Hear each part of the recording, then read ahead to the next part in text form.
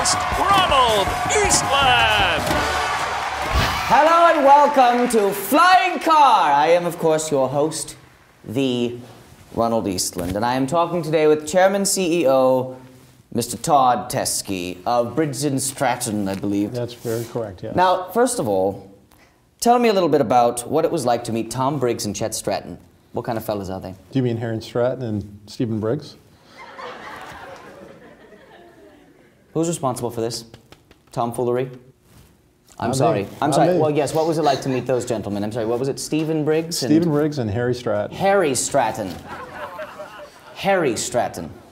Yes, what were they like? Unfortunately, I think they were dead before I was born. Oh, that's unfortunate. Tell me a little bit about what you do over at the B&S. May I call it B&S or Briggs and Stratton? Briggs and Stratton. Briggs and Stratton. What do you do over there? In a lot of meetings. What sort of meetings? Meetings to talk about things. Wow. What kind of things are you talking about at these meetings? Where we're going as a company, what kind of products we're going to develop, innovation. Innovation. Now tell me about these innovative new products you got going on at the Briggs and the Stratton. I wish I could tell you, but I'd have to kill you. Oh, lock and key. I got it. I hear you loud and clear.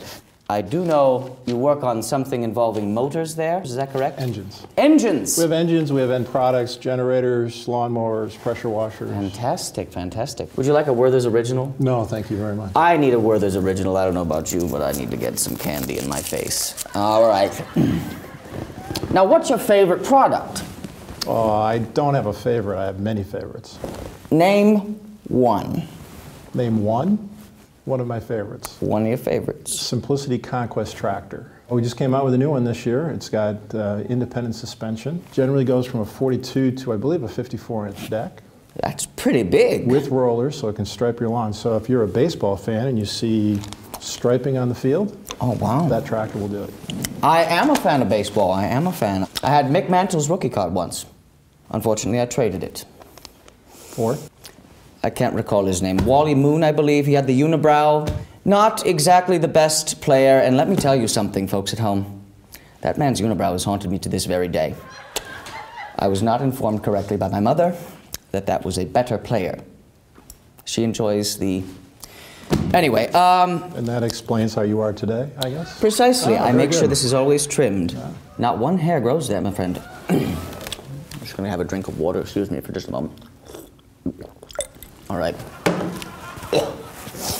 Now, what would you say Briggs and Stratton's flying car is? Well, I think there's a number of flying cars throughout the history of the company. The one that's probably most interesting was 1954, when we developed the aluminum block engine. Before it was cast iron engines, very heavy. We developed the aluminum block engine, and that allowed a lot of people to have bigger lawns, maybe not 3/4 of an acre, because you need a tractor for that. Oh, heavens, yes. But bigger lawns than they had before, than maybe inner city lots, and ultimately allowed people to perhaps enjoy life a little better, because they had more land and they were able to get outside and do more things in the yard. That's beautiful, Todd. That's absolutely beautiful. You're a beautiful man.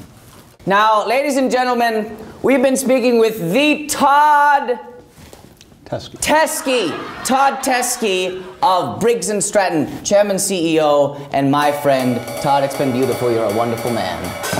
Flying car! This is where we pretend. Flying Car, a 10-day extravaganza in June dedicated to your entrepreneurial spirit and here to showcase the men and women shaping our future through technology and innovation. For more information, visit flyingcarmke.com today. I could do this whole day. Makes you busy.